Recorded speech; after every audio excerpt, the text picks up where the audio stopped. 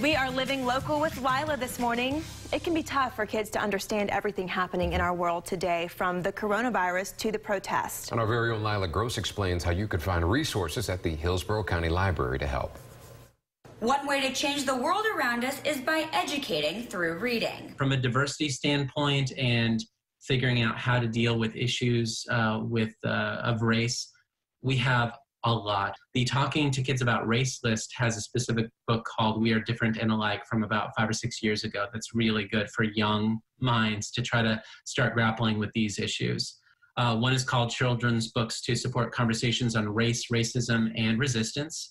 And then there's another one called Race in America book list, which is more on the teen and adult side. One newspaper in particular, a historical newspaper through ProQuest called ProQuest Historical Black Newspapers Collection, and has publications that span over 100 years of content, cultural, politics, news, art, from the late 1800s to the early 2000s. And that's all free and available to everyone who has a library card.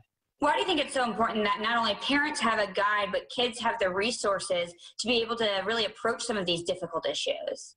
We want to raise independent thinkers by reading, by listening, and that's a very important thing in order to really build a strong society, is to have people and kids who are in a world where they can really have full access to whatever paths of knowledge are available to them. These resources and more are available through the Hillsborough County Library, online and in person. I'm Lila Gross, 8 on your side.